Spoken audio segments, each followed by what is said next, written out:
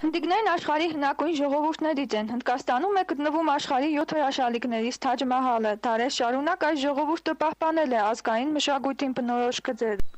Մենք հայերս հնդկական մշակույթի հետ հիմնականում հաղորդակցվում ենք հնդկական ֆիլմեր դիտելու միջոցով։ Հայերն ու հնդիկները մշակութային շատ ընդհանրություններ ունեն, թերևս տարբեր է միայն լեզուն ու կրոնը։ Բեռլին-Արտ-Հոթել հյուրանոցի բակում կազմակերպված հնդկական հարսանիքը հնդկական մշակույթի յուրահատուկ դրսևորումներից էր։ Այն խորհրդանշում էր հնդկական հարսանեկան ավանդույթները։ Եվ ես մոտ 10 ամիս է ինչ Հայաստանում եմ եւ սա առաջին անգամն է, որ այցելել եմ ձեր գեղեցիկ քաղաքը, ուրախ եմ, որ այսքան շատ մարդ է եկել հնդկական միջոցառմանը մասնակցելու եւ շատ տպավորված եմ քաղաքով եւ այն ջերմությամբ, որ այս քաղաքը դիմավորեց ինձ։ I feel as if I have known this city and friendly people of Gyumri for a very long time. The warmth and friendly atmosphere makes me feel at home. Նույնիսկ ինձ թվում է, որ ես այստեղ բոլորին ճանաչում եմ, քանի որ այս ջերմ ընդունելությունը ինձ հիշեցրեց իմ տունը եւ ես ինձ զգում եմ ինչպես տանը։ It came as a surprise to me when I received mail from Sona a couple of months ago about this event. I was surprised and happy to learn the interest about India, its diverse culture, its traditions, its food, etc., and the special place that India has in the hearts of people of Gyumri. I am deeply touched.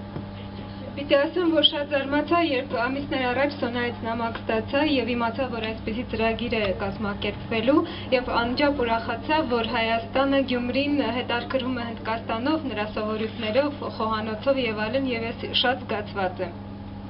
India and Armenia enjoy ancient relations which date back to era before Christ. There are literary references of Indian settlements in Armenia. Պիտի ասեմ, որ Հայաստանի եւ Հնդկաստանի միջև կապերը շատ վաղուց են եւ նույնիսկ նախաքրիստոնեական ժամանակներում հայերն ու հնդիկները շփվել են եւ դրան համար կան գրավոր վկայություններ։ In the 17th century, many Armenian traders they settled down in India, like in various cities, Kolkata, Mumbai, Agra, New Delhi, and contributed to the rich tapestry of Indian culture. 17-րդ դարում շատ հայեր, շատ հայ վաճառականներ եկան Հնդկաստան եւ մի շարք քաղաքներում էին նրանք բնակվում, Դելիում, Ագրայում, Մումբայում, Կալկաթայում եւ նրանք շատ մեծ բաներ արեցին Հնդկաստանի այդ բազմազան մշակույթի համար։ Իսկ փեսայի համար գործը մի փոքր այլ է։ Դա այն է, որ այն հանում է փեսայի վրայից ամաչկոտությունը։